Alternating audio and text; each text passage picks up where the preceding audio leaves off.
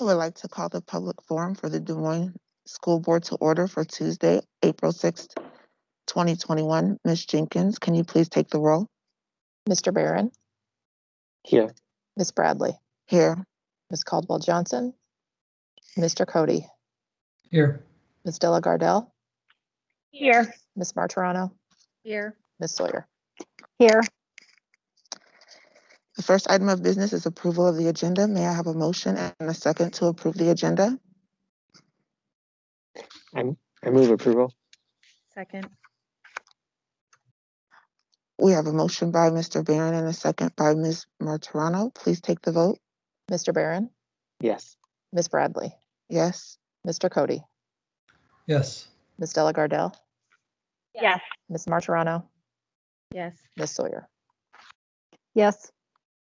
The vote is approved 6-0. The next item on our agenda is approval of the minutes from our meeting on Tuesday, March 2nd, 2021. We have a motion and a second to approve the minutes. Martirano, I move approval of the minutes. Second. We have a motion by Ms. Martirano and a second by Mr. Barron. Ms. Jenkins, please take the vote. Mr. Barron? Yes. Ms. Bradley? Yes. Mr. Cody? Yes.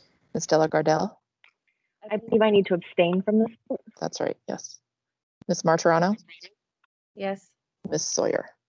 Yes. The vote is approved 5, and we have abstain of 1. The next item on the agenda is the consent items. We allow any person the opportunity to speak to the board for up to 5 minutes following the presentation of an agenda item. If anyone wishes to speak to an agenda item, please email aaron.jenkins@dmschools.org. Remarks must be germane to the agenda, and we ask that you avoid reference to personalities and character attacks, as those types of comments serve no productive purpose. We appreciate your input. As a reminder to the board and public, the board will not engage in discussion or deliberation with the speaker regarding comments made to agenda items. Discussion and deliberation will remain among board members at the board table, with speakers' comments informing said discussion, deliberation, and determinations as deemed necessary. Ms. Jenkins, do we have any speakers? We do not. Mr. Barron, I believe you have the consent motion. That's right. I move that the board approve the consent items in accordance with the recommended action for each item on the consent agenda, including bills previously authorized, certified, and approved for payment by the board secretary in the amount of $17,549,374.04, and procurement card transactions in the amount of $375,307.02. Is there a second? Cody, second. We have a motion by Mr. Barron and a second by Mr. Cody. Is there any discussion or questions? Mrs. Bradley. Yes, Stella Gardell. I was still trying to pull up my agenda, so I apologize because I couldn't ask for which item to potentially be pulled, and it's nothing more that I haven't done in the past. I would just like to draw the public's attention to consent item C13, which is textbooks for non-public schools. This is a rather routine matter that Iowa Code sets forth that we do. I just wanted it to be stated for the record that these are things that I occasionally pull and vote no to, because this is the kind of pass-through funding that I have objections and questions about, just as general process in the way that our state handles things. So I just wanted to raise that up for our public as just a moment of education on the way that school funding is just incredibly interesting right now between public and private entities. Thank you, Ms. Stella Gardell. So you were chopping in and out. Do you want that item to be pulled? No, Okay. It's fine. Okay. Sometimes I would pull it, but I think for tonight it's enough to just mention that that's where we're at with how funding works. Okay, thank you, Ms. Della Gardell. Are there any other discussion or questions? I have a question regarding items 5, the staff computer refresh, as well as 7, the student computer refresh. How are we determining which machines will be replaced with these refreshes, and on what at what frequency will we be updating these moving forward? I don't have that Oh, information. you're muted, with me Tom. Directly. Oh, whoops, sorry. I don't have that information, the rotation information, but we do have a schedule. Typically, it's 3 or 4 years, depending on the machine, and so they're shuffled out in the same order in which they were originally distributed. Thank you. And I don't know if Dan's on the line. He may have a more detailed. Yes. response for you. Yes, Dr. Herrick, that is correct. They are replaced every 4 years. So these staff machines are the 4-year-old machines that are being replaced, and the student machines, Yes. they are 4 years old as well. So these aren't Correct. new ones from the COVID release. No. These are the ones replacing any machine older than 4 years old. Thank you. You're welcome.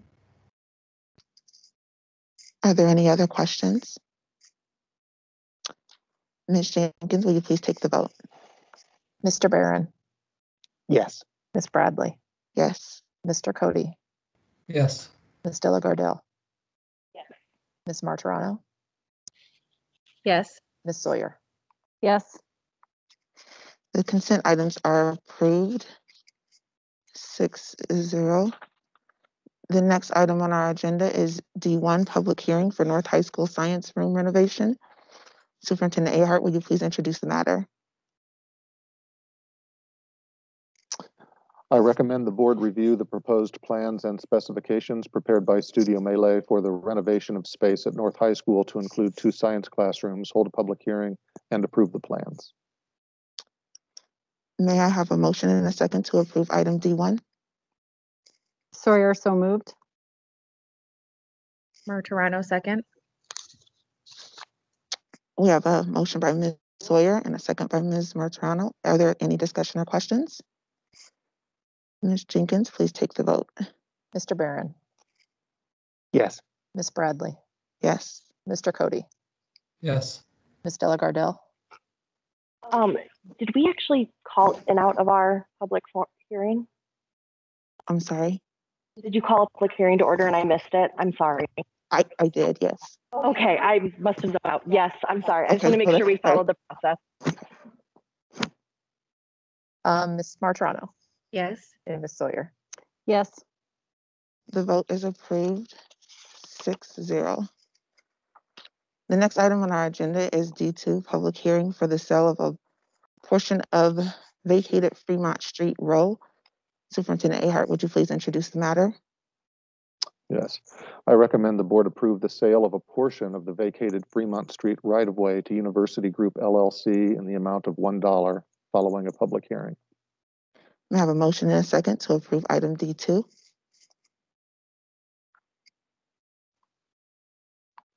Sawyer, so moved. Second. Delagardelle, second.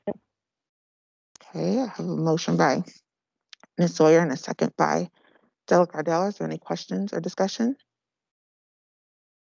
Ms. Jenkins, please take the vote. Mr. Barron, Yes.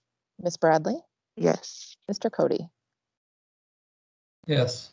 Ms. Delagardelle, Yes. Ms. Martirano, Yes. and Ms. Sawyer. Yes. Vote is approved, 6-0. The next item on our agenda is D3, public hearing for fiscal year 2021 budget amendment hearing. Superintendent Ahart, would you please introduce the matter? I recommend the board approve the budget amendment for fiscal year 2021 as presented following the public hearing. May I have a motion and a second to approve item D3? Delagardelle, move approval. Cody, second. We have a motion by Ms. Delagardelle and a second by Mr. Cody. Is there any discussion or questions? Ms. Jenkins, will you please take the vote? Mr. Barron, Yes. Ms. Bradley, Yes. Mr. Cody, Yes. Ms. Delagardelle, Yes. Ms. Martirano, Yes. and Ms. Sawyer. Yes. The vote is approved, 6-0. The next item on our agenda is D4, public hearing for fiscal year 2022 budget hearing and adoption. Superintendent Ahart, would you please introduce the matter? I recommend the board adopt the proposed budget for fiscal year 2022 following the public hearing in order to submit the budget to Polk County by April 16 as required by law. May I have a motion and a second to approve item D4? This is Barron. I move approval. Delagardelle, second. We have a motion by Mr. Varon and a second by Ms. Delagardelle. Is there any discussion or questions? I have a question. For the superintendent, budgets are rarely, our engagement with them is really this specific, but I was in a meeting today on preschool, or where preschool was discussed, and I know we're in an enrollment deficit relative to typical years, and so our allocation would be less. And can you just give a quick synopsis of where that stands, and maybe some reassurance that if there are kids that sign up, families that sign their children up for a 4-year-old preschool next year, that we'll be able to serve them? Yes.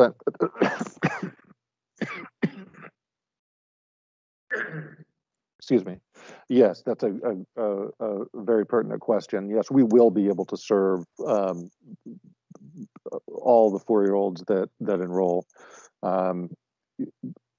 There's been some allowance in the legislature for flexibility and use of funds, so we will be able to go to get additional spending authority to open additional rooms if we have that necessity. So nobody should be hesitating to register their students for preschool if they want preschool, and we hope everyone does. So don't have any reservations about that. We have the space, and we will create as many new classrooms as needed. Thank you. That's all I had. I have a quick question relating to the tax rate, which our public will notice is decreasing for next year, and we see some funds have changed a little bit. So Shashank, I know most people probably won't care why their taxes are going down. They'll just be happy that they are. But could you give us just kind of the brief overview for everyone listening at home of what's going on there? So what is going on with the I think you need to unmute.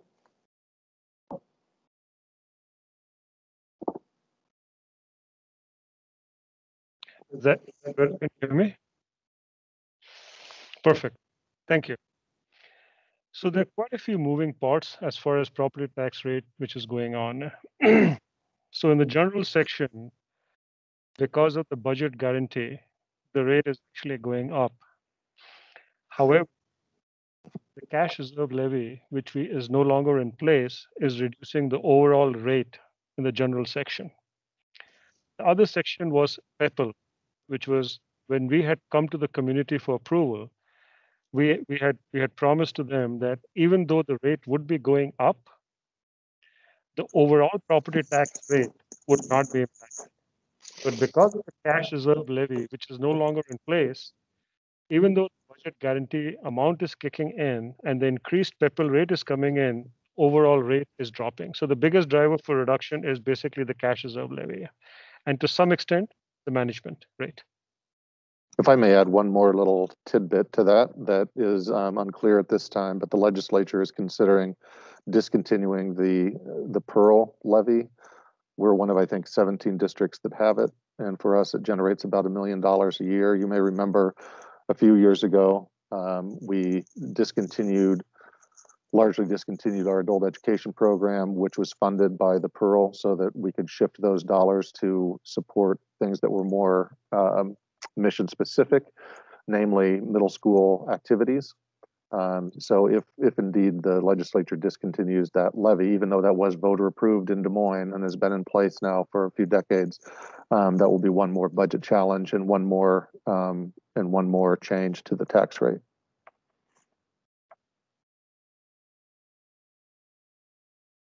I'm curious, Dr. Ahart, the participation with the virtual budget hearing that was held and the Q&A session. Was participation high? Did we have many questions from the community? Do you foresee moving forward in this fashion? Yeah, I'm really encouraged. We had over 3,300 individual hits on our budget forum page. which is, exponentially larger than the total that we've gotten in a year. In all 4 public forums, in-person public forums that we used to have. Questions, I think Shashank may have a better guess on the number of questions. We covered a few of them the other day when we met, but I'm not sure what the total number of questions was. Do you have an estimate on that, Shashank? Sure. We received almost a dozen questions from various community people. And this was definitely a lot higher than what we had received last year. The other thing I would supplement to what Dr. Ahart said was even on the Facebook, there were at least 15,000 plus people who reached us out on Facebook. And we actually had a promotion going on for $10 per day so that there's more traction on that. Even on Twitter, we had over 5,500 people who actually saw the thing. And on the YouTube, there were almost 223 times people went live to actually watch it. So I think there was a huge traction that we got on the virtual budget forum. I have never presented in person because the first year that I presented was last year. That was virtual, and again this year is virtual. So I can't really have a comparison. Maybe Dr. Ahart can share how many questions or participants would come in virtual and in-person forums. So the dozen or so questions that we received, were those just answered individually, or did we produce an FAQ of any type? Or so we have provided the comments on our web portal where we posted the budget. So the questions asked, there were some common questions that were being asked. So we did not go on that web portal question by question, but every question that was raised was addressed to on the web portal itself. And we have also provided responses to the individuals who had submitted questions. thank you. You're welcome.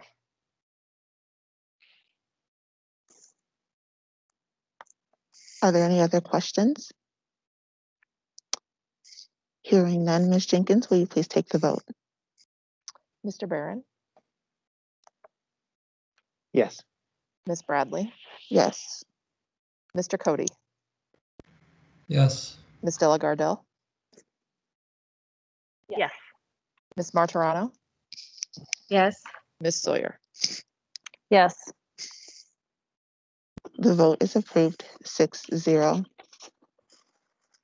The next item on our agenda is E1, third grade reading, Black Males Monitoring Report. This evening, I don't know if AJ is on the call. We do have our coach AJ that will be joining us this evening at some point on our call. We will be going through our monitoring report. I am grateful for board colleagues who want to practice this facilitating the monitoring process. So my board colleague, Kelly Sawyer, will be taking us through our monitoring practice this evening.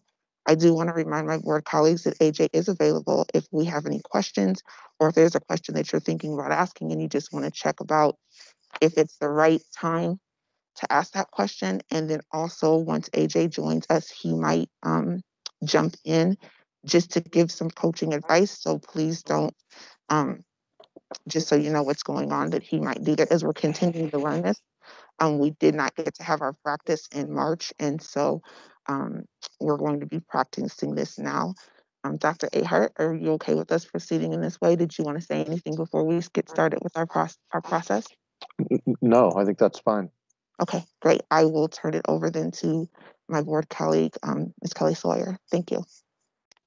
Thank you, Madam Chair. So, board colleagues, I'm excited to be leading us through this conversation tonight. AJ, I saw that you are now joining us, or you're with us, so I appreciate your leadership and guidance.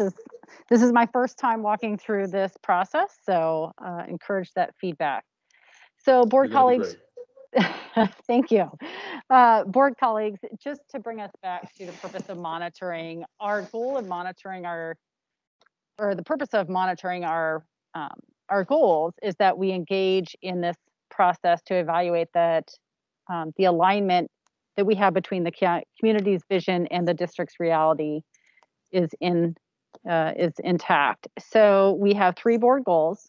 if you recall, back in our first meeting in March 2nd, the only meeting in March, we did review board goal number 1, which is the 3rd grade reading overall students. And so tonight we are monitoring 3rd grade reading for Black males. So going to walk us through that process. But I just want to draw your attention, and I know that you've seen it before, but it's a template of who, what, why, and how. So just as a reminder of what we're going to be doing tonight, we're going to walk through these questions, starting with the who, what, and why before we get to the how questions. So I'm going to try and keep us best on task. So as you have formulated your questions in preparation for tonight, make sure and lift those questions up first. And as you are talking through or identifying a question, if you can, align that with a page number. If you are specifically relating it to data, please identify what page number you're addressing that question. As we get started, we want to ask ourselves a few questions just to make sure we're going to proceed in this process. So our first question we want to ask is, does our report clearly show what is being monitored? What our specific policy, what's our end date, our goal, and interpretation? So I ask that to my board colleagues. Does this report have that information present? Yes, it does. Yes. Yes, thank you. Second question, does this report show the data for the 3 previous reporting periods? And does it clearly show the current reporting period? I believe so, yeah. Yes. Yes, thank you. Next question, does it clearly show the superintendent's evaluation of the performance? Yes, Yes. it does. Yes. Great. And lastly, does this report show supporting documentation that evidences the superintendent's evaluation of where the district is at? Yes. Okay. And if the district is not on target, is their evaluation implicating why we're not on target? And does it clearly describe any needed next steps? All right, I'm seeing some nods. Yes, thank you. So those are the first questions we want to make sure that we answer in our monitoring reports so that we know that we are set and ready to move forward. So with that, I would actually open it up to my board colleagues. Again, keeping us on task for the who, what, and why questions. The how questions we will eventually get to, but we want to make sure we understand this data first before we get to that how. So I open the table up for questions at this time.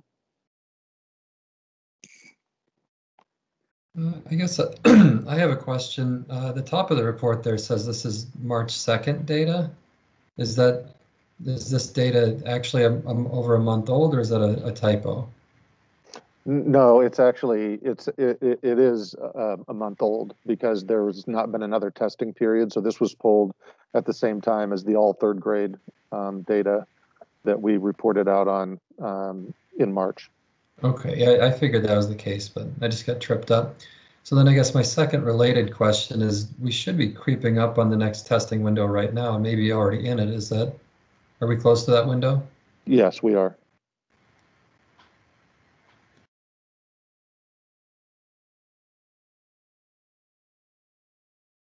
This report is also marked as draft. I'm guessing that's should not be the case. It's watermarked as a draft. Oh, I changed I caught that today because you had pointed that out last time. So I did exchange it out. Okay. I At don't some have the point most today up to date. with Okay. yeah, so the watermark's off. Yeah. Thank You you. for calling that out. And Ms. Martirano, I did notice that the same thing, and I did check the website. And so the one that's up on the website does not have the watermark. Thank you. I pulled mine too early.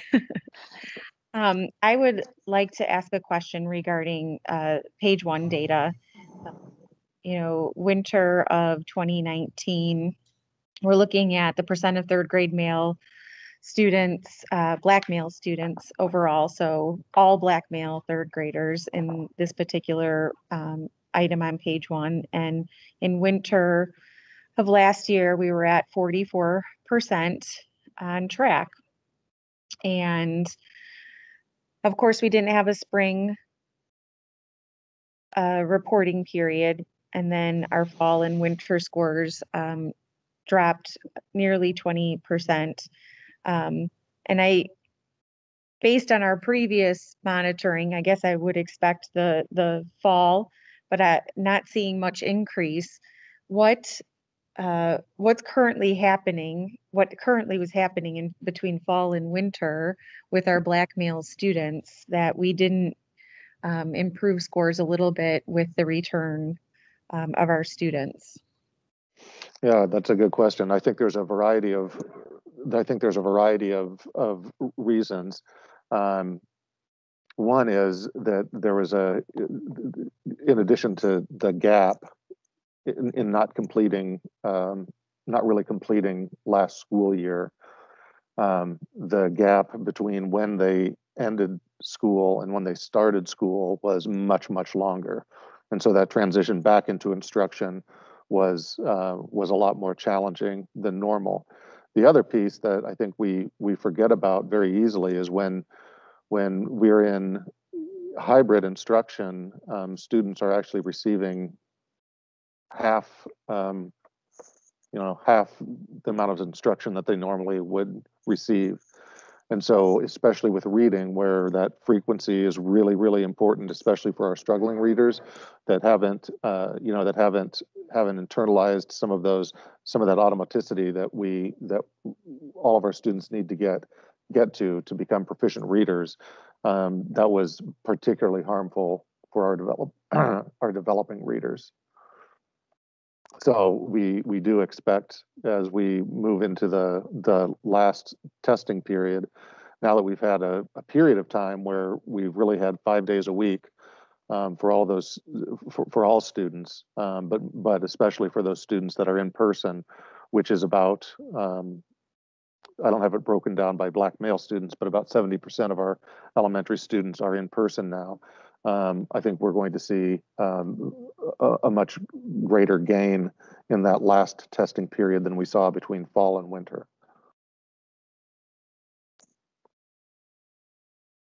But that's clearly the biggest factor interfering with progress.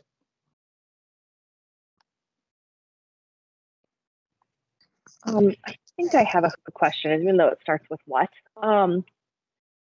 What do the 8 schools who met the benchmark have in common? I don't know that we can really draw any meaningful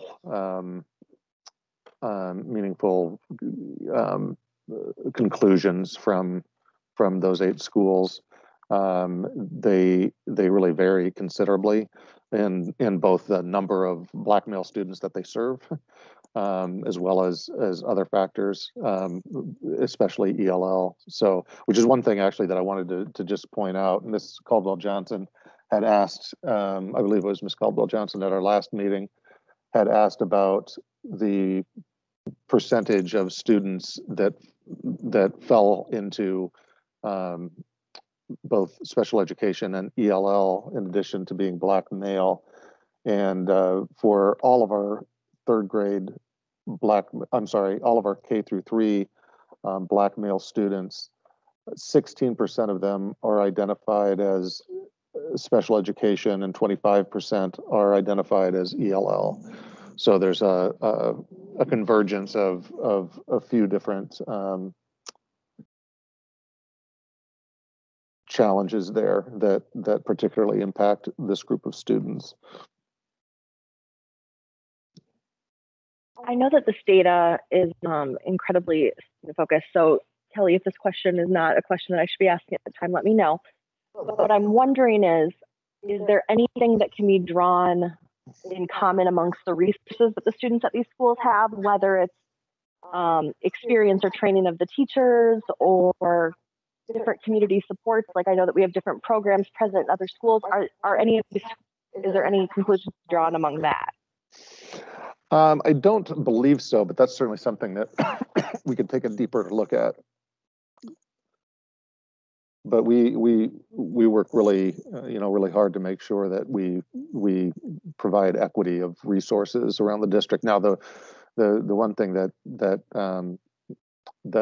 I'll come back to you all with at least via email is and we talked about this a bit, I believe it was in March, is the gap that we have in Title I funding and schools that demographically look very, very similar, but because there isn't quite enough free and reduced percentage at a school, they don't qualify for Title I support. And so you can see two schools, the schools that just got into the Title I funding, and then the school that didn't quite get into Title I funding. The populations look very, very similar, but the first school would have received a significant amount of resources to address just this issue. So there is an issue there, and that's that's a real challenge for us to actually give additional support for those schools that qualify for Title I but that don't receive it, because we have to be able to demonstrate to the state and to the federal government via the state that any funding that a Title I school receives is above and beyond what they would have received had they not been Title I. So it becomes a real challenge to provide appropriate supports, even with local and state funding for those schools that we would really love to provide more support for.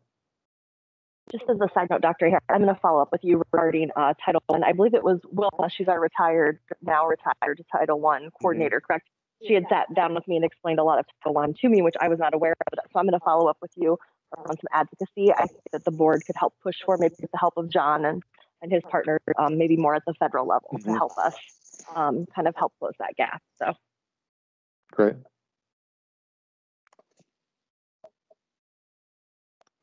Ms. Sawyer, I do have a question. I'm referencing page 2 when we're looking at the data for the different student groups, and for Black males, it says 72.1% of the students are not meeting FAST benchmark. My question is, what is being done to help those Black males that are not meeting the FAST benchmark at this time?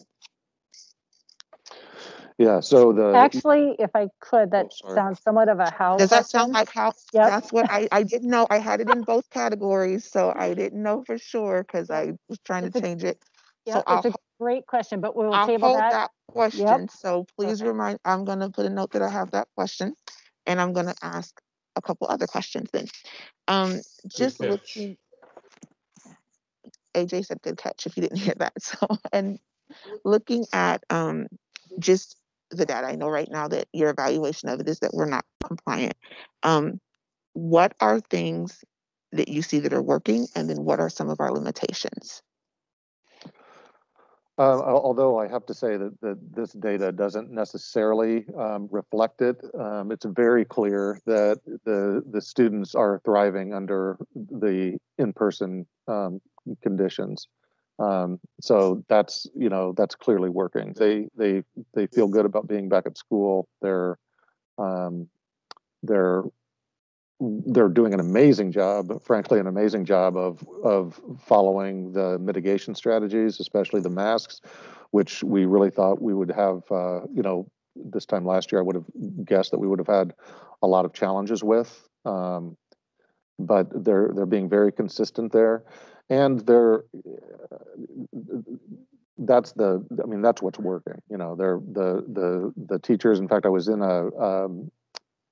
I happened upon a little meeting today in a school where a counselor and a teacher were working with a young Black male student on the subject of racism.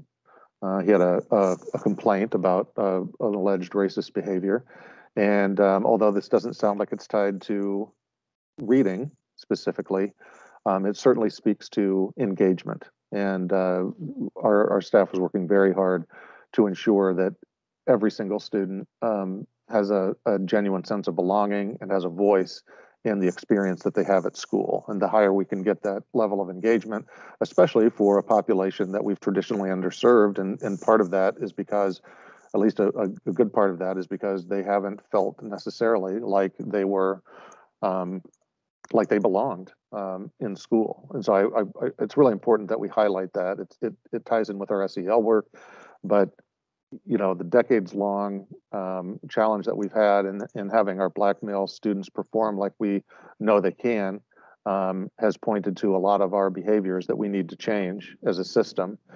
And it's a nationwide problem, and there's all the reading strategies in the world that we can use. But if we don't have a student and the student's family engaged in the work and believing in the staff that are trying to support them, we just aren't going to get there. So I don't want that to be lost on our community, because that's in the near term, but in the long term, that's really what's going to be the difference maker. We have fantastic teachers, you know, with really good skills in the science of teaching reading.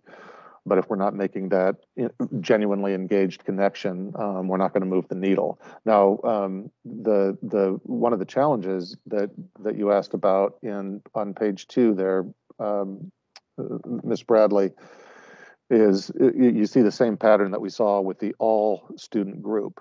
That is, in kindergarten, we're headed in the wrong direction overall, and certainly that's true with our Black male students. Our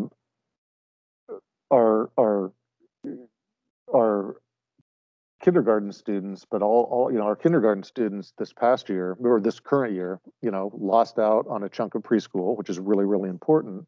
But even a greater impact is that only half of our students received at least half a year of preschool. Half of our kindergarten students this year received half a year of preschool the year prior.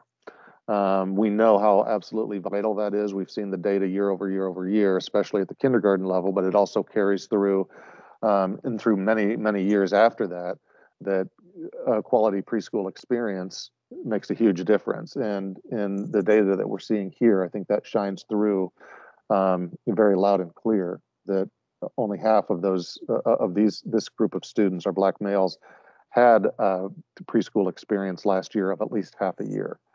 So that's really working against us in this particular population, but the population in general, we saw that same pattern with the kindergarten data in March with all third grade students.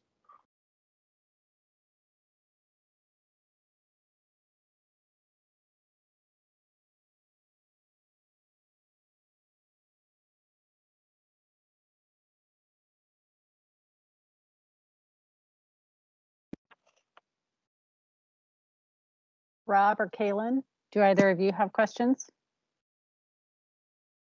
No? Okay. I would have a few questions, or I just want to double check on a few things if I could. Superintendent Ehart, just kind of curious of the schools, you know, in this report, it talks about the schools, for example, page 1, 2, and 3, the schools that are meeting their individual targets. Are you seeing any overlap of those schools? Like, are they the same schools? Are they all different schools? Yeah, they tend to be, there is some overlap, I guess I would say. Okay. And would that be the same then with when we talk about our progress measure 2A, 2B, and 2C with regards to progress monitoring? Do you see some of that overlap as well? There is some overlap. Yeah, not 100%, but yeah, there's a good bit of overlap. Okay.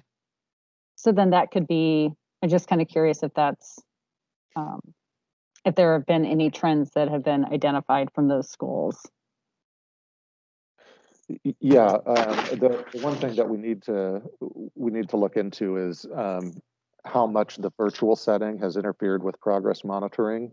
Certainly, when you look at if you look at page, I guess it's page 5, the percent of Black male first grade students not meeting benchmark who are progress monitored on CBM reading is not where we want it. There's a partial explanation for that, however, because it's not that they're not being progress monitored at all. It's just that they're not being progress monitored on the curriculum-based measure for reading yet. So that one could be a little bit misleading, but generally speaking, the higher the percentage of the students who are registered who test as at risk that are receiving regular progress monitoring on the curriculum-based measures, the more progress that they're making on the overall goal when they test on FAST again.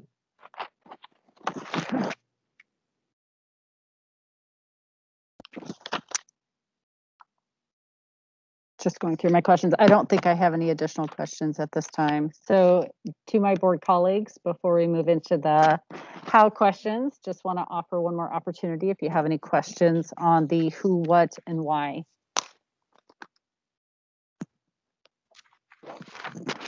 All right. Wait, I'm sorry. Oh. I'm going to go back to Ms. Delagardel's question regarding Title I and those populations having different resources than some other schools. And I certainly believe in equitable distribution of resources, but we've identified this goal as being a priority, of course, for the board. So why is it that when we look at the percent of all students that are not meeting at 54%, and we have an equitable distribution, so 54% of all students on page 2 are not meeting the FAST benchmark, but 72% of our Black males are not meeting. Why is it that there isn't an equitable amount of growth for our Black males if we are distributing resources properly and if we are approaching this equitably? And perhaps it's a how question. I'm sorry. I was going to say, I feel it's an in between of that how question. But I would certainly want to just double check again to make sure we're moved through the who, what, and why, and then we can lift that up. I do have one question, and sometimes my what's turn into how, so you just stop me if that's the case. But looking at the response to data, and I know that it's talking about implementing high quality curriculum, and that we're working toward full implementation of the ELA curriculum. And I don't even know if this is being looked at, but what have we noticed about our Black males and their response to that curriculum? Like, do you feel like it's something that is working? Just wondering how engaged they are with the curriculum. Yeah, we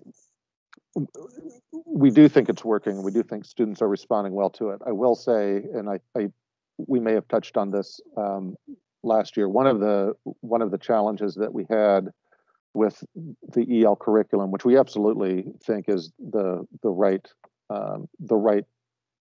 curriculum to pursue for a whole host of reasons, but especially being culturally responsive to all of our students, is that we really cheated our teachers and our building leaders on the appropriate level of professional development that we normally would have had in an implementation like this, because of the shifting around that we had to do with our limited time, PD time, because of the pandemic. So our buildings are responding really, really well. But what our elementary schools will tell you, almost to a building, is it's really been a stretch to find consistent periods of time to bring the teachers together that they want to bring together to support them in more effective implementation. So that's something that we're actively addressing, and we'll do some catch up on that over the summer, and then we'll have much better ongoing and timely support through the year next year. But that has been something that has been a barrier. I wouldn't say that it impacted our Black male students more than our other students, but it has been a barrier in being as effective as we would otherwise have been. Not to mention also, and this is really evident in our classrooms right now, is our classrooms look so different right now. All the things that we've been working, not all the things, but a lot of what we had been working on with our schools for rigor, giving real opportunities for students to interact with one another and question one another. A lot of that has been curtailed very dramatically by having to maintain the physical distancing that we're attempting to maintain, so that we can continue to mitigate the challenges with COVID. So there are a couple of those are a couple of really big barriers that our teachers are valiantly trying to overcome in ensuring that instruction is as strong and consistent as we all expect it to be. And now I'm not sure if I actually answered the question.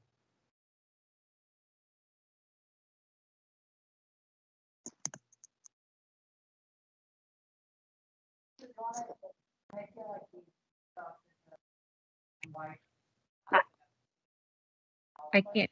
I was going to say, I do can't hear you. actually have. Yeah, I think you might be muted, Kelly, but I'm not sure. Yes, I'm muted. Sorry. Okay. I just noticed as I was reading through the priority actions and evidence of implementation that we have the EL curriculum at a 97%. Can you guys still hear me okay? Okay. That we have it at a 97% implementation for our elementary schools. But I don't see any information on where we're at implementing for grades 6-8. Do you happen to have that, or could you provide that for us later? And I was going to say that would probably move us into another how question for the process. But are we? Oh, I'm sorry, Ms. Dillagardell, did you have a who, what, and why question? Yeah, my question just was, what was the implementation like percentage for our middle school curriculum in terms of what's our fidelity like? Okay. And so some of that, and this is where I would tend to think that might look a little bit more like the implementation of the intervention. It's just listed there for elementary. It's not listed for secondary. So that was my question, was what is our percentage for 6-8? So Kelly, yeah. Kelly, the key distinction that you want to continue leading, and you're doing a great job of this, is in you want to lead your board and first looking backwards to figure out what has already happened and to understand that to the greatest depth possible. Very important the board is really clear about what has happened in the past before the board gets into questions about how we're going to respond in the future. This particular question, what I hear in our inquiry is about what has happened in the past and what has past implementation been like. So if you hear board members starting to get into, okay, how are we going to implement this differently, then I'd absolutely blow the whistle on that. But if they're asking about what was previous implementation look like and what was the quality of that, then that is within the spirit of this part of the conversation. All right, thank you, AJ. So sorry about that, Ms. Dillagardell. No, that's okay. So you don't have that information readily available, Dr. Ehart? Well, we have what we have recorded here is K8. So I just made a note to break it down between K5 and 6-8, and I'll get that back to you. Okay, yeah, it just says elementary schools. I typically think of 6-8 schools as being not elementary. So maybe that's just a vocabulary thing, or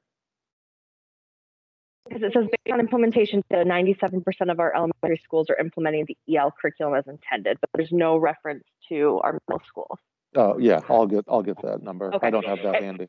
Okay, because we are using that curriculum from K to 8th grade, correct? Yeah. Yes. Okay.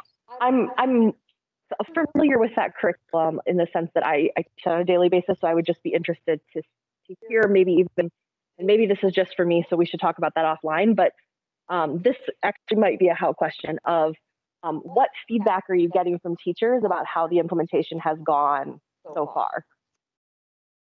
Or from building leaders or from whoever? Yeah, actually, I've had a lot of conversations about that, and I think that overall they say it's going really well. They're just frustrated that they didn't have as much front time to get as comfortable with it as they would have liked. And then we haven't had as much opportunity because of shifting our PD time to do those check-ins as a group and do as much effective PLC work and, you know, working through the wrinkles. So I think it's been overall been extremely positively received. And in fact, I want to call out Kelly Schofield because I can't tell you how many principals have told me over the last month and a half how responsive she's been and how supportive she's been in working with both building leadership teams and teachers. But the barrier is time. I think that's almost a universal response, building to building, teacher to teacher, principal to principal. And can I go ahead? I was just one more follow-up question. What support have we received from EL Education in terms of providing professional development for our teachers on their curriculum, or are we doing that in-house? I'll let Kelly weigh in on that one to give a more fully fleshed out response. Kelly, are you available? I am, and thank you, Tom, for that shout out. I appreciate that. Yeah, we have contracted with EL Curriculum to provide some different supports throughout this school year, starting last year in the spring when we were all virtual. We were able to really use that time to our advantage, and we worked with EL and they provided virtual training, the full suite of training for unpacking the curriculum and using the curriculum to all of our teachers, district folks, leaders. We pretty much could train anybody and everybody that would have any dealings with the curriculum or be supporting schools, and that was from K to 8. We also were able to get some specialized training around phonics and the phonics skills block for our teachers in the spring as well. And then this year we have, they are providing every other week training to coaches. So the coaches get a 1 hour training every other week. It's on a rotation. So K5 get 1 week and 6-8 the next week. And then, so they're taking those topics that they had from the spring and they're breaking them down even more so that the coaches can go back and support their PLCs and their teachers in the building. Again, time has been an issue because many of the schools, because of the hybrid and the social distancing and the other mitigation factors we've had, have had to rearrange their schedules, and the teachers don't all have common planning time, but schools have been super creative in figuring out ways to do that. And so I think they've used some after school time and some virtual times to implement some of the things that they've learned from EL. And then we also have, EL has been providing training for our leaders. So our principals and our APs and our district leaders around the specific indicators that we're focusing on for the implementation this year. Thank you, Kelly.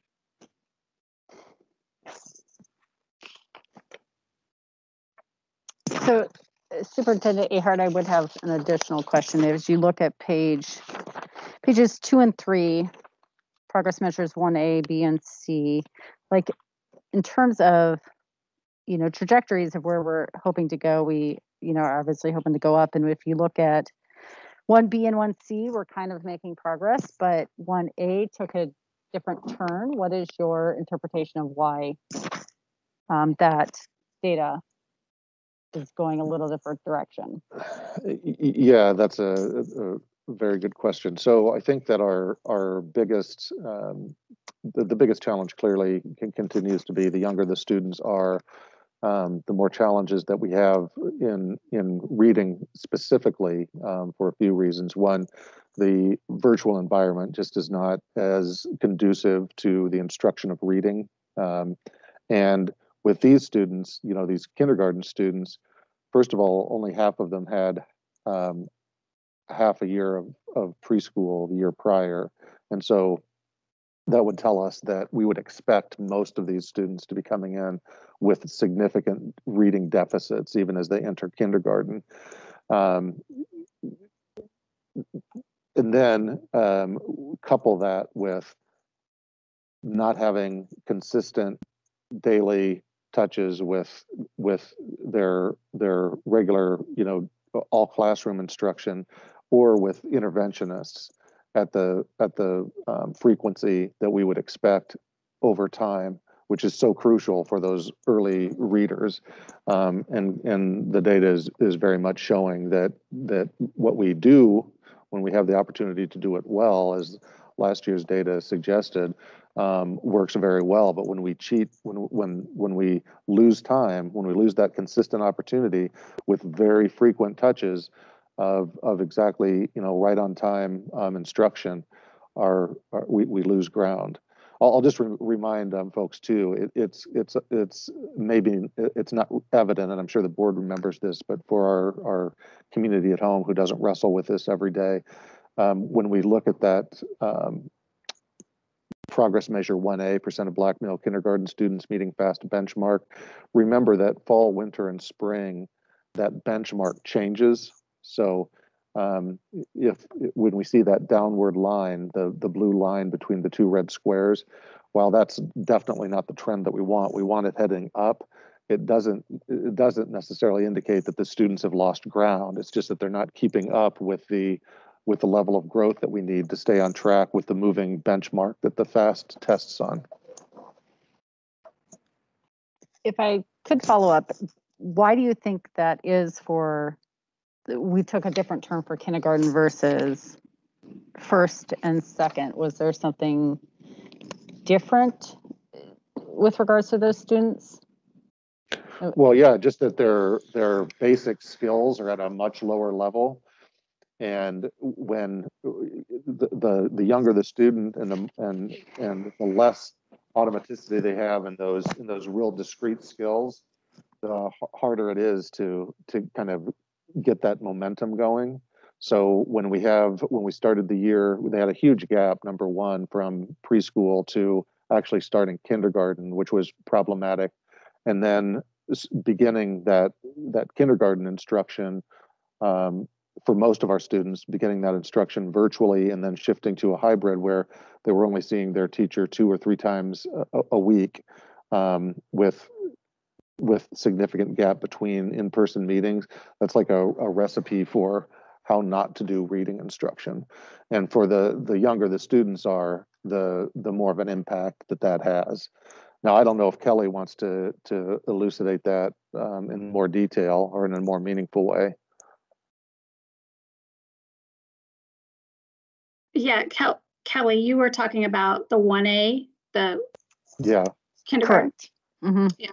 Yeah, I think that's Dr. Ahart is saying that those kindergarten skills are so fragile, and then the target does move. So not having that time to practice them in person, the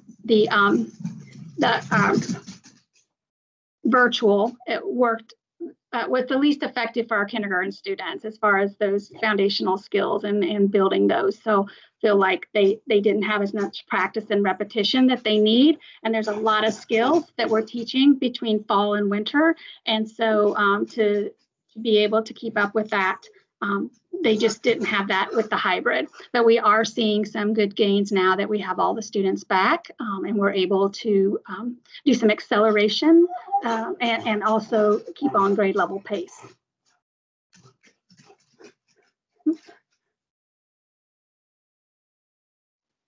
Thanks, Kelly.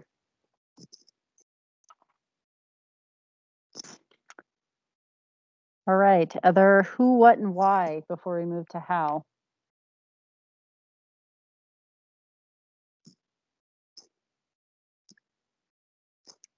All right, Ms. Bradley, I know that you had a how question when we started our discussion, so I will lift the microphone to you. Thank you, Ms. Sawyer. I'm referencing page 2, where it has the different various student groups about students meeting FAST benchmark by student group. It shows that Black males, 72.1%, are not meeting that benchmark. And my question was, what are we doing to help that percentage of Black males who are not meeting FAST benchmark? Well, there are the interventions that especially for our in-person students. Not that our virtual students aren't receiving interventions, but it's more effective, obviously, in person. So our Black male students are getting being provided interventions. And certainly the data, when our teachers and our building leaders are breaking down the data, they're paying very close attention to how the Black males fall out in the data analysis, and ensuring that we're pairing students with the appropriate level of supports. We're in the process. The spring break put a little bit of a wrinkle in it, but we're establishing some additional tutoring time for our Black males using aspiring teachers who are currently students at Drake and Grandview, so that we can provide some additional support, have more direct support for those Black male students. The time factor, as you know, we've added some additional time to the school day to make up for the time in which we were out of compliance with the state. And so we really think that the amount of time that our students are in school and the intensity that they're experiencing during that time is probably about as much as we, that they can successfully undertake in a healthy way. So we are trying to pack any of that additional support that we're getting through community partners and through newly established partnerships with Drake and Grandview at within the school day when appropriate, so that there's more frequent touches for those Black male students. If I could just follow up with that as well. So I know that it sounds like there's tutoring taking place.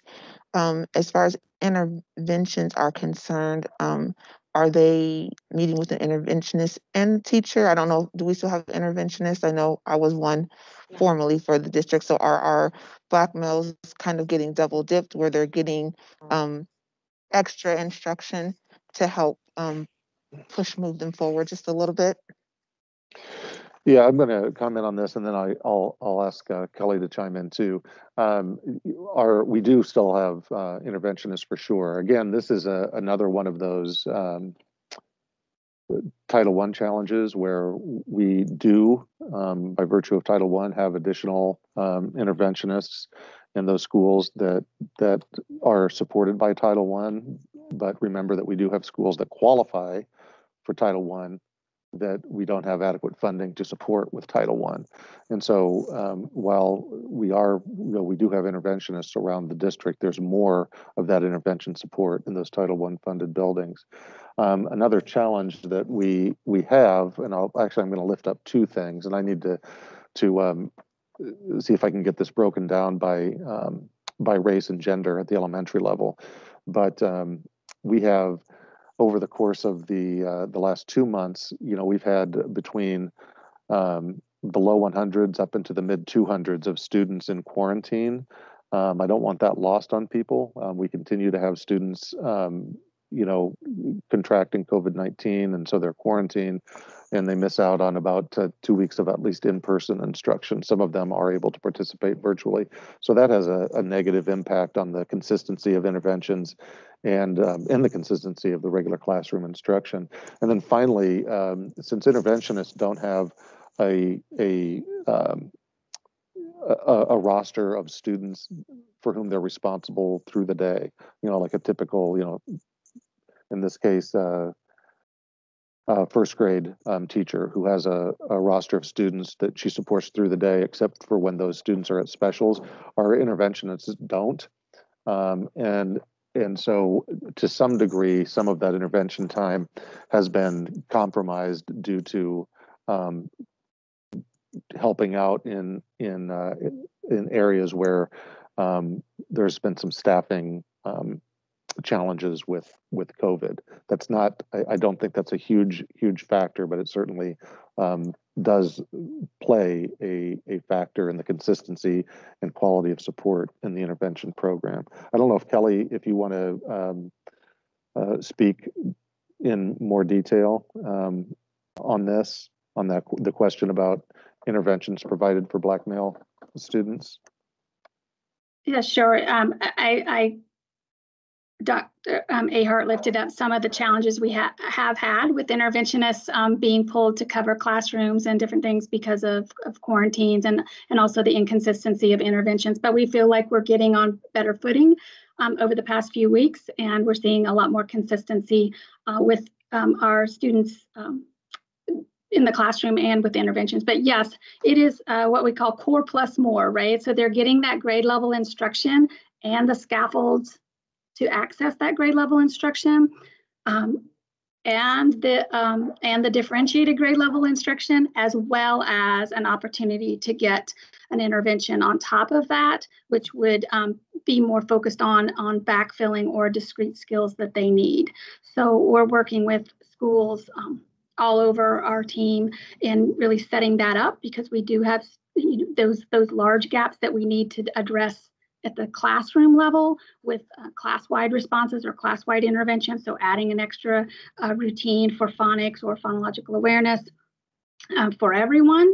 But then on top of that, working with them to look at the data and the most at-risk students, which are our Black males, or where our largest gaps are, and our ELL students. So really coordinating with our special education department, our ELL department, to align those interventions so that students aren't getting a really disconnected experience at school. Right? We're trying to all work on the same skills and the same strategies with them so that it can accelerate their growth.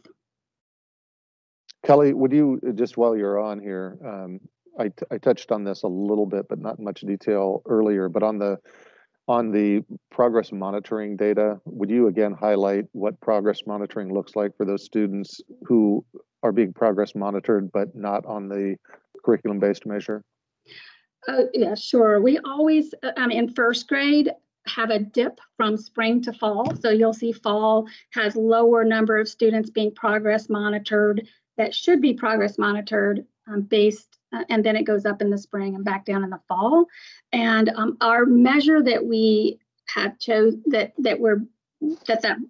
report is showing is the CBM reading, that fluency measure. And many times the students aren't able to access that fluency measure. Like they can't get the 10 words in a minute to, so you would progress monitor them off grade level basically. So you're gonna work on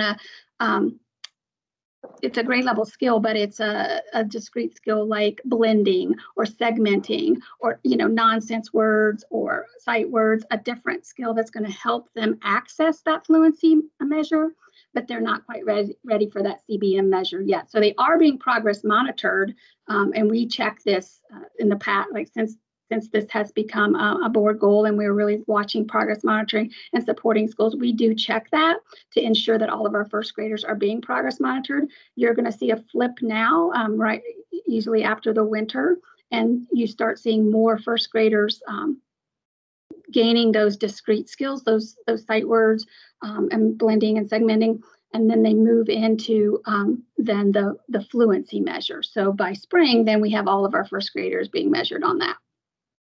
So it really is deceiving the way it looks, but our first graders that should be progress monitored are being progress monitored. Thank you. I just that's why, that's exactly why. And so that's a nice illustration too of the scaffolding that our teachers continue to do to bridge the gap from where students are performing, meeting them where they are, and ensuring that they have access to grade level material. Thanks, Kelly.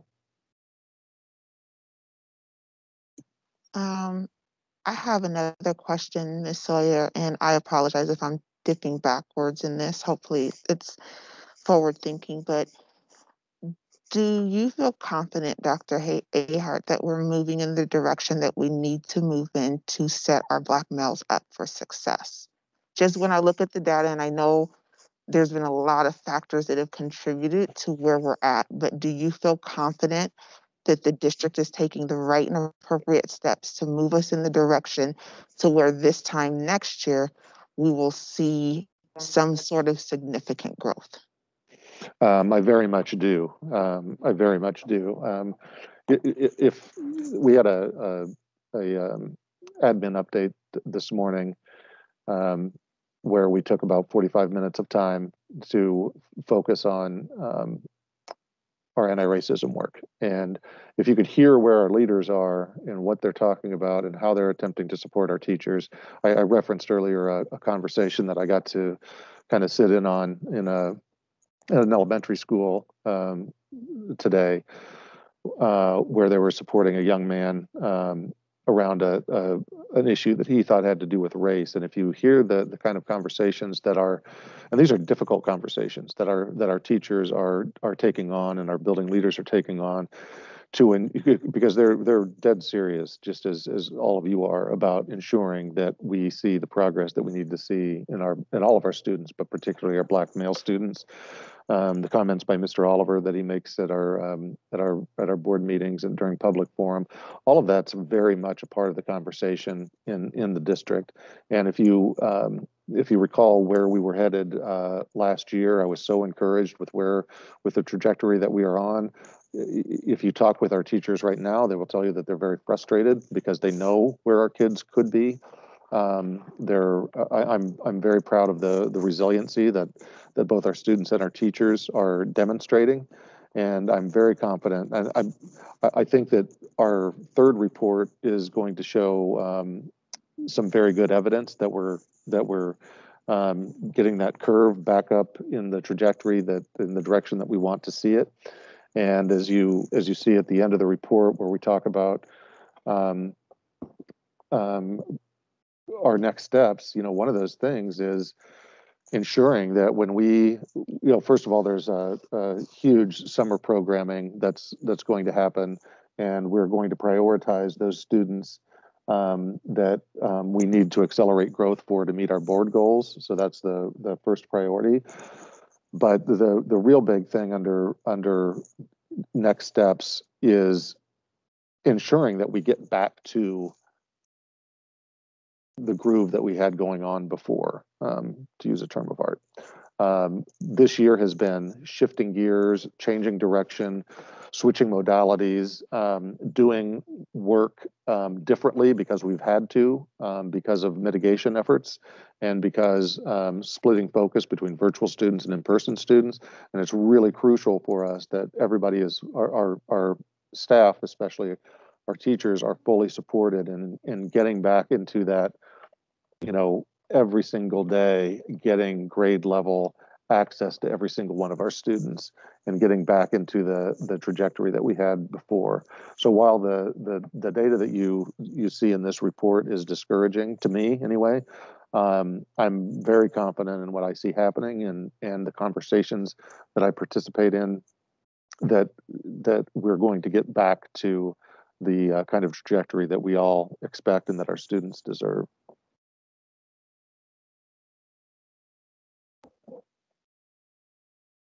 Thank you, Ms. Sawyer. I don't have any further questions. Thank you. Ms. Martorano, I believe you had a how question. I did, and now I have a different one.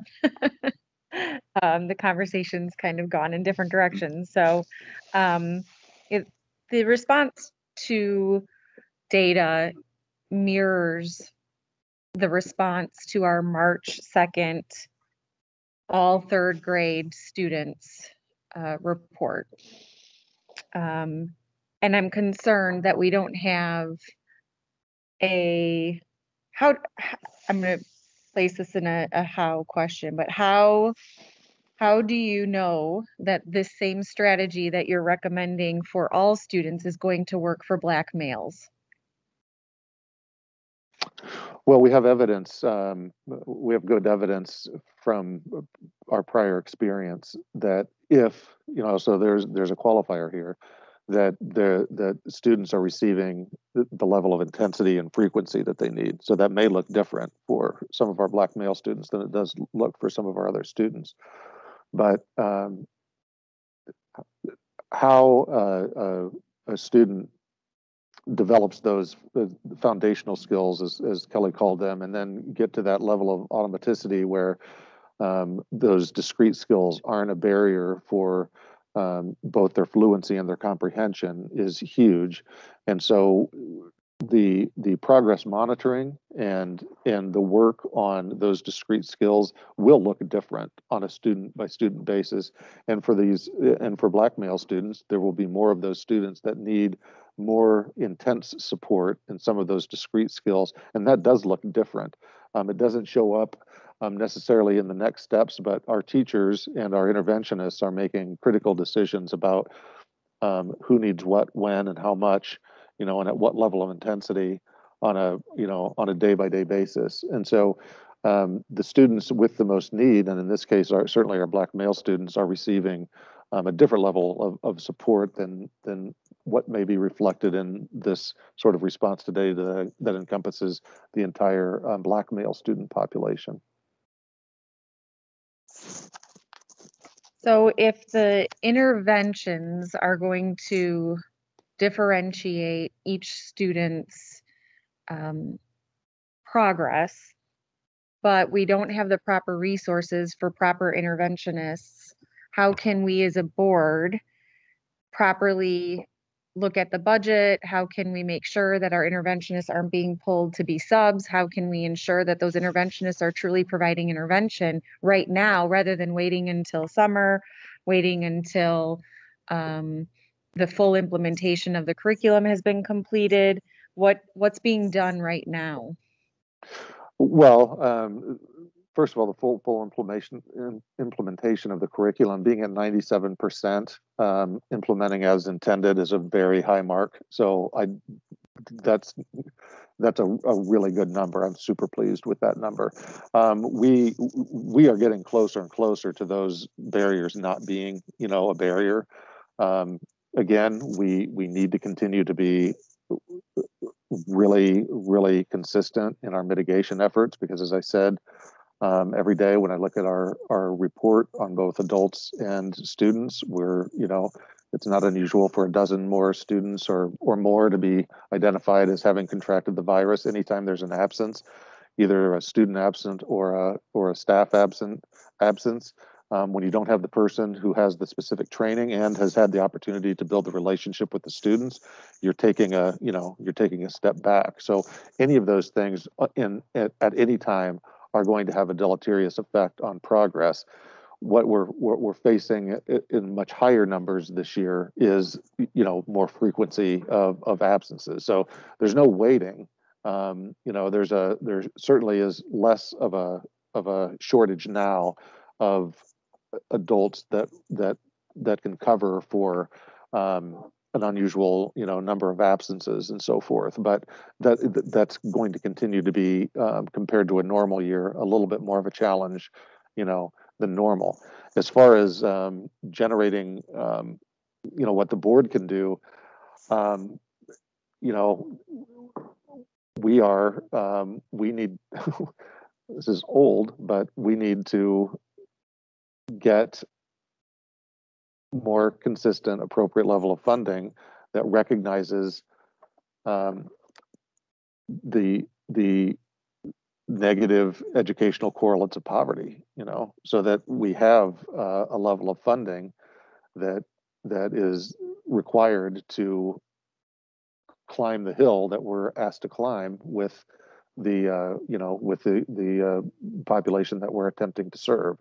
So one of the things that will happen, that already is happening to a degree, but we don't want to create a structural budget issue, is providing some of our ESSER resources to provide additional support. However, that's a real dangerous game to play, because if you start adding one-time funding for ongoing positions, you run into a problem really fast. So we have to be very judicious in how we exercise that temptation. So I don't want to give the impression that anybody is waiting. We're not waiting to make these things better. We're getting consistently better day over day.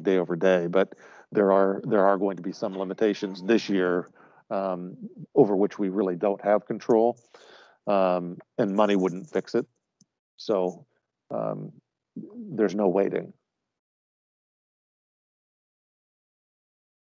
Dr. Hart, I just would like to piggyback off of something you said, and maybe this this I think is a who question, but it didn't dawn on me until I was listening to you talk. Because we know and recognize as a board that there are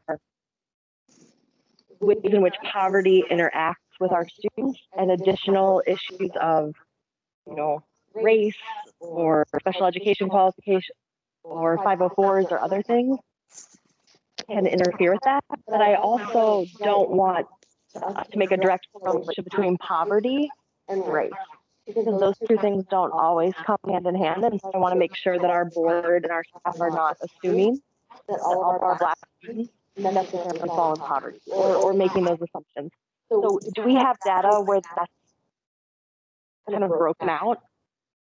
I don't have that with me, but I will bring that.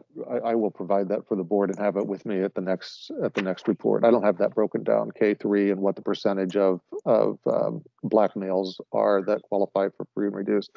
And forgive me if that was the impression I was making, but one of the things that, regardless of what different populations a student may fall in, when the system is asked to address all of those challenges, where with the same resources that another district that doesn't have the same challenges, and you have the same funds to work with. That's really what I was trying to get at, because everything has to, everything there's that robbing Peter to pay Paul syndrome. Ends up being that continuous cycle. So if there's not enough resources to go around, everyone's going to pay for it, whether they come from a disadvantaged home or not. Okay. Yeah. And I guess I just wanted to make sure that we were acknowledging that those two facts were not necessarily mutually exclusive. Not that you were saying that, but just that we were acknowledging that at the board table. And I also think that helps us consider, and maybe if that data has not been looked at, it helps us to determine if our Black males who are, meeting this, if they do all happen to fall in a certain socioeconomic status, or if that's completely disconnected from that. I just think that level of specificity, just getting down to that level helps us to better understand and create better interventions for our students, and to better understand the intersections at which our students live every single day. Mm-hmm. If I could, so I just want to acknowledge that in the public forum, I want to, there's what's underneath this number, the one number that we monitor for this particular report. And I've been thinking about what Michael Davenport said in the public forum about the overvaluing of assessments in what we do as a public education system. And there's a lot of really good work that has gone into the final data point that we're fixated upon, and the points underneath it. Teachers and administrators who've switched educational models, who have worked through some really trying circumstances, and I just want to, from the board's perspective, make sure that there's a note of appreciation and grace that our numbers overall are not where we want them to be, but as a district, we're putting in the work. And Dr. Ahart's done a very good job of answering questions tonight. And all of this is relevant because Kim asked what we can do as a board.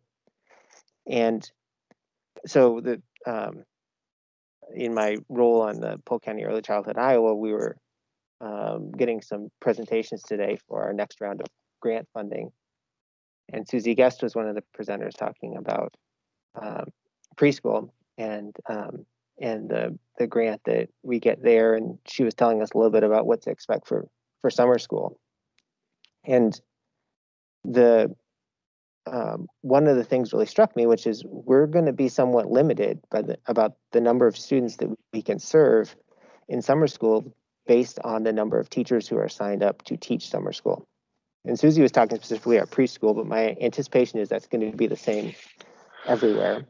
And she was noting that, they're prioritizing the kids that are going to need the help the most, which I think is a pretty courageous thing to do, given what we're, whenever you have to make a choice one way or the other. And so from a board perspective, I want to make sure that I'm affirming the work that our staff is doing, because we're asking them to potentially take on a month or 2 more months of work over the summer and string out what's already been a very long year. And I want them to know we're in it with them from the board's perspective, that we value their work, that we have grace, and not seeing the final endpoint that we want, but we know that there's a lot of really hard work and a lot of sacrifice that's gone into it, and we know that there's going to be more. Because, am I right, Dr. Ahart, this would be year 1 of hopefully a 3-year commitment to this type of summer school. Yeah, actually, it's year 1 and what I hope is a 4-year commitment. But we're kind of wrestling with the state right now. We have the federal guidance would allow us to spend through a 4th summer, but our state Department of Education is saying we're going to have to close it down prior to that. So we're trying to work that out. The federal guidance allows for it, but the states do have some ability to put further restrictions on it, and that's a case that we're making at present to ensure that we can budget this out through 4 summers. Great. Well, I'm impressed with the work that we're putting in, and I am awed by the amount of work that our staff and our administrators have done already to this point, and I'm very much appreciative of it. Thank you, Rob. Are there other How questions from board colleagues?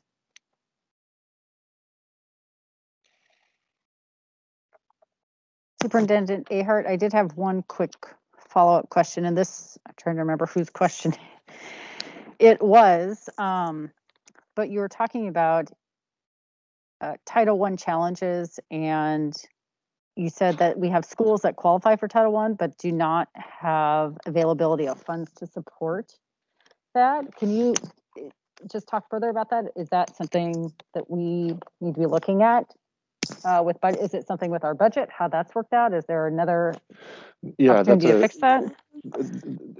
There really isn't anything we can do about it. We've stretched our flexibility in terms of federal regulations about as far as we can, and sometimes we have to navigate kind of creatively with the state, who actually plays that intermediary role.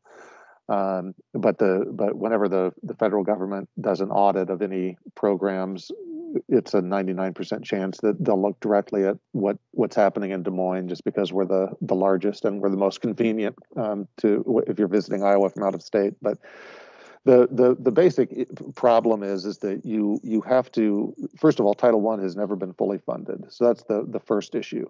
So it's intended to provide additional funding to all schools that have greater than 40% free reduced price lunch population that they serve in their school. Well, you only get a certain amount of money, and the federal government requires you to spend at a certain per pupil level at each building that you support with Title I. And to do that in our district, and it's not unique to Des Moines, it's just that the higher your percentage of free and reduced price lunch, the bigger the challenge is. So we have a number of schools every year that are beyond that far exceed the 40% threshold that receive no Title I funding, because we don't receive enough Title I dollars to allocate that on a per pupil basis at the level that the federal government requires, because they want there to be enough investment in each building that receives those dollars to actually make a difference. And so we get as creative as we can with that, but there's always buildings, schools that far exceed the 40% poverty rate that just don't, that we just don't have enough dollars to go around to include them. Do you know about how many schools that is, and are there other funding streams? Well, the problem with other funding streams is that the way since ESSA was passed back in 15 or 16, Title I, you have to demonstrate that the Title I dollars that you're providing to a building are above and beyond any other funding that you give to the other schools. So you have to be able to demonstrate that, and I'm just going to toss 2 schools out, don't put any any weight on this, but if Hubble were Title I and Greenwood were not Title I, we would have to demonstrate that they got all of the local and state funding equivalently before we gave the Title I dollars to Hubble. So they make it really difficult to provide additional resources to a school that isn't receiving Title I, even if it qualifies for Title I, because how they look at it is the schools that are funded as Title I are one group of schools, and the schools that aren't, whether they qualify or not, if they're not receiving Title I funds, then you need to resource them the same. We should maybe do a whole workshop on this. This is something that in regulations negotiations back in 2016 that I was a part of, we fought very hard against this. Not just that, because that's actually not new, but the dollar for dollar accounting for those resources, so that if I hire Kelly and I hire Kirsten as Title I interventionist, let's say, and Kelly takes family insurance and she's has a master's degree and a lot more years of experience than Kirsten, Kelly's going to be more expensive, right? But so we used to just average that out. An interventionist was the average cost of a teacher, right? So you could use it, and that's how we budgeted the Title I for personnel. We can't do that anymore. So now it's the actual cost of the person. So there could be a $30,000 swing between 2 interventionists, and so one building with the same amount of money might be able to afford 2 interventionists, and another one may only be able to support 1, and then have some other money left over that they have to use for something else. But in the name of equity, they made it very difficult to support all of our students in poverty equitably, is the long and short of it.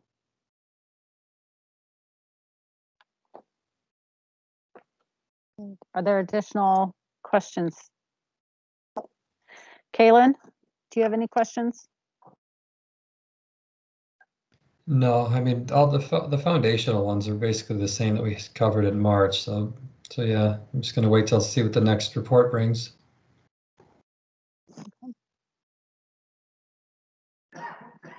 All right, Madam Chair, I would turn it back to you if you want to lead us through the vote.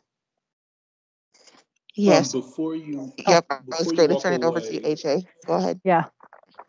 Before you walk away from that, whoever is facilitating, I would generally encourage, if it didn't come up in conversation, to, as one of your concluding questions about what's going to happen next, is how can the board support, or what are specific things you're going to need from the board over the next 6 to 9 months to really be supportive in this area, and give your superintendent an opportunity to tee up some of the ways that the board can play a positive role in this process. And so before you switch away, as the facilitator for this section, you might ask that yourself. All right, Superintendent Ahart, how might the board support you in this process for the next 6 to 9 months so that we can see growth with our 3rd grade Black males? Well, one of the biggest, thank you for the question. I think one of the, thank you for the question. Sorry, I didn't have my mic on. As we continue to pursue equity, anytime you try not to equally distribute everything, but to distribute resources on a as needed basis, or on per need, as Mr. Barron referenced earlier, we don't have unlimited capacity I'll take this opportunity to mention that on Monday, we're going to begin polling families about their interest in, tell them what the basics of what the summer programming will look like, and try to get an initial read on how much interest we have. And if we don't have enough staff at various levels, we'll go back and recruit internally, but we'll probably be recruiting outside the district too for additional teachers to make sure that every single student that we can recruit into the summer program is told yes.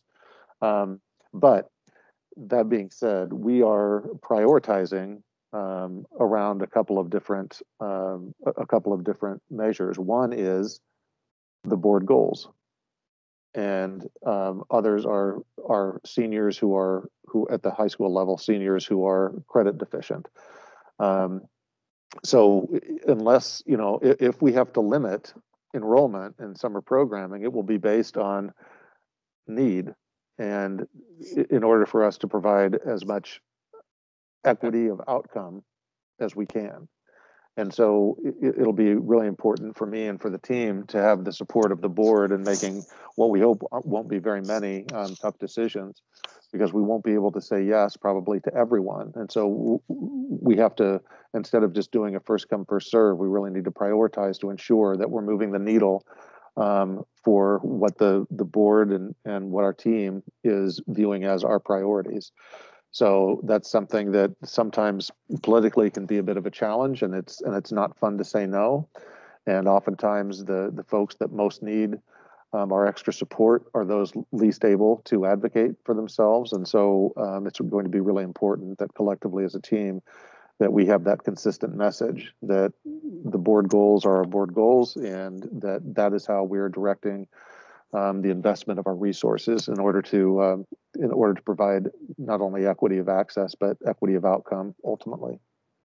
So that's my biggest ask for the board, is to be cognizant of that, and that we're all singing from the same hymnal when tough decisions in that regard need to be made.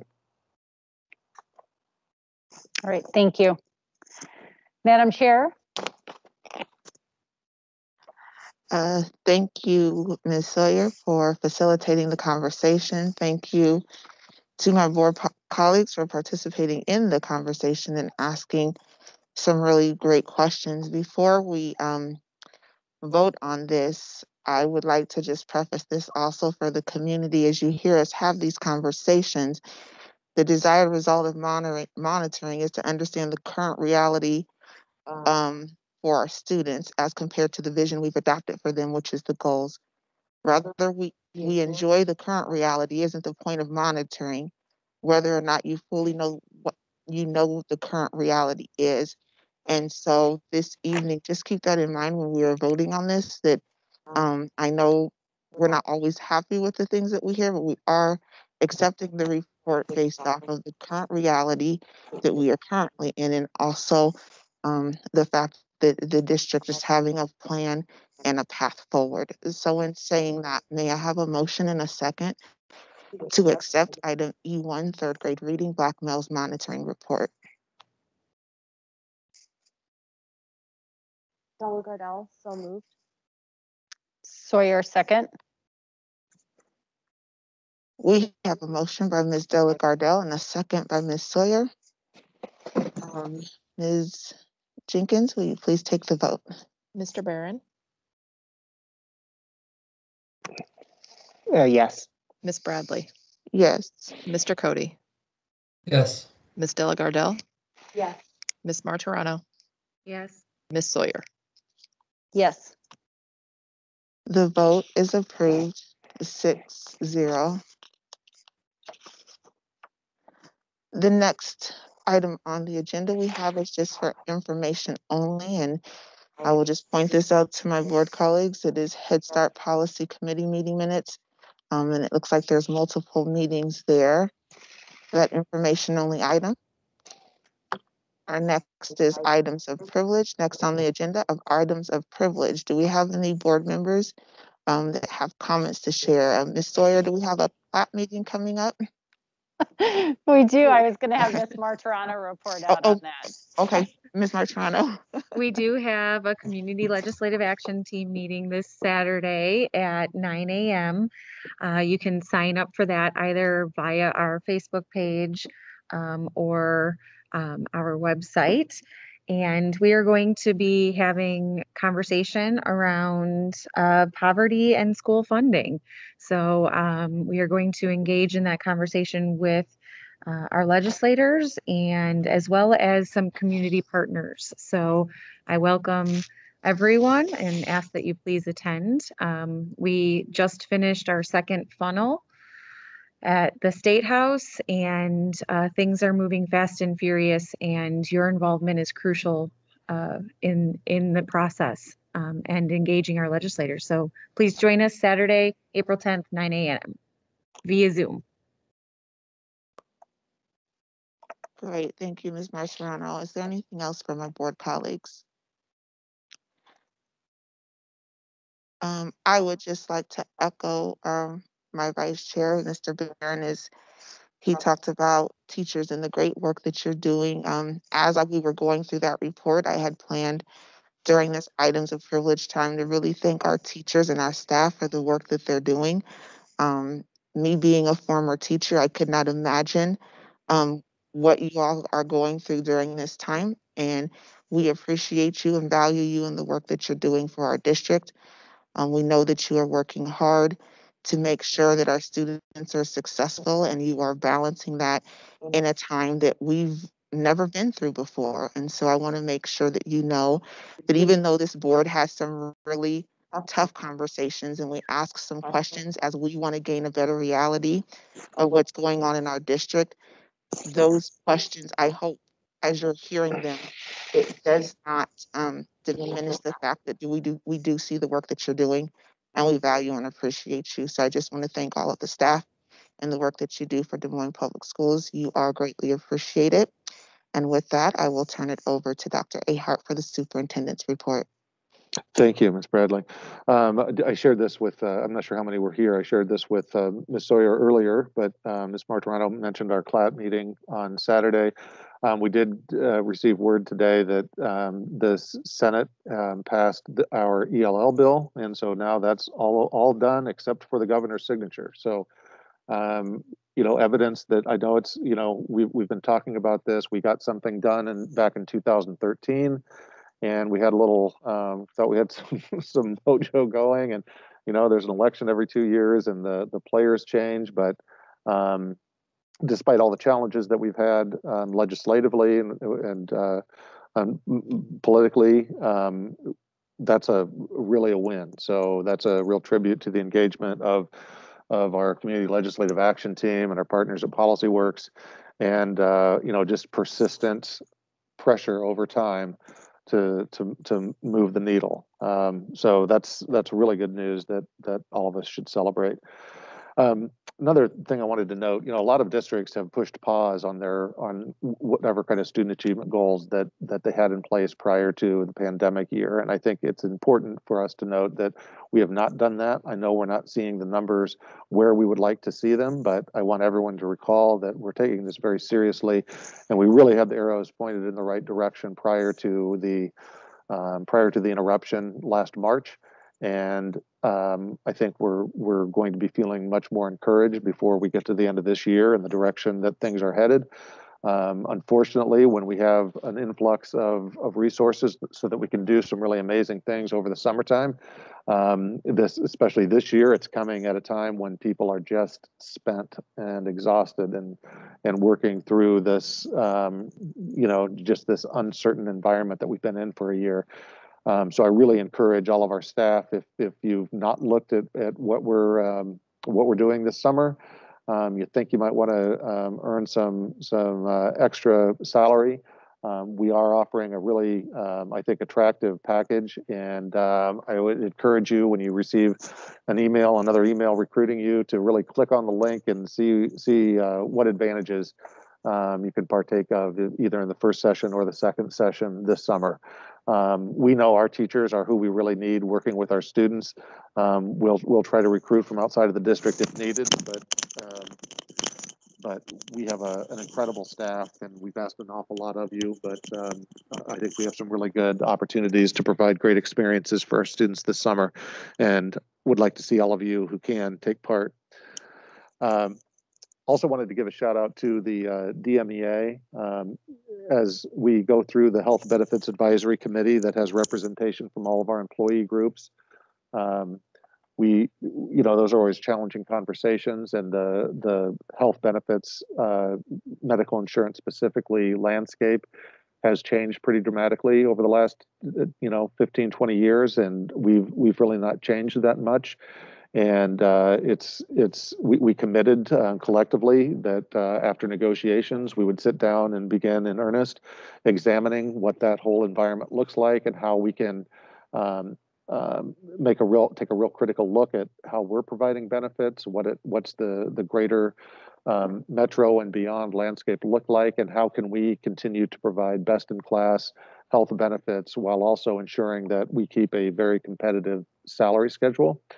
So we've started those conversations. I met with the DMEA executive leadership team last week as just the very first initial conversation, and one that we're going to be digging into very deeply as we move forward through the spring and into the summer, so that we don't have that sort of anxiety-ridden conversation that we're trying to resolve every year prior to the beginning of negotiations. And like I shared with the DMEA team, those changes to Chapter 20 that came about back in 2016 have only made this more difficult. We were always able to work through those things, I think, pretty smoothly through negotiations. Now we're not allowed to, so we have to do it in a different manner. So I really appreciate DMEA's willingness to sit down and have those challenging, but I think ultimately fruitful discussions. And then finally, I just wanted to remind folks that the annual plant sale at the Ag campus will begin officially on Monday to the public. They've been doing a really, really good job of diversifying their inventory. The students have been working exceedingly hard, and they have an inventory that you just won't find anywhere else at Earl May or the big box stores. And as you know, they use the proceeds of the plant sale to do all sorts of really meaningful and special educational extension experiences, including international travel. And while you're there, you can check out the new building that replaced the last two portables that we had in the district. You can see the new, they're not so tiny now, but the new lambs.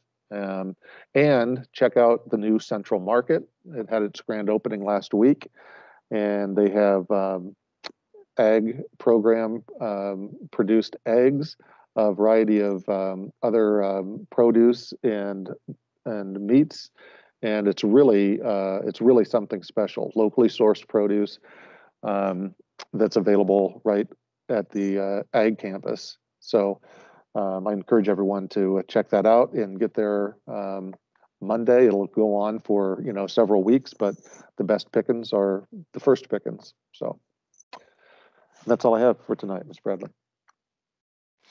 Thank you, Dr. Ahart. I would like to thank my board colleagues for their time this evening, and I would like to thank you, the community, for listening in to our board meeting this evening. This meeting is adjourned at 7:52 p.m.